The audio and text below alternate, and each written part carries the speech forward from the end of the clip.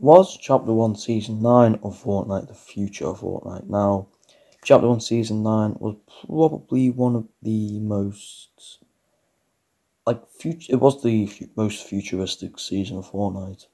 And the most kind of techie kind of season, if you know what I mean. It looks like it had a lot of technology. There was obviously the, forgot what they were called, but there was like these rings, like you could fly through them. I forgot what they were called.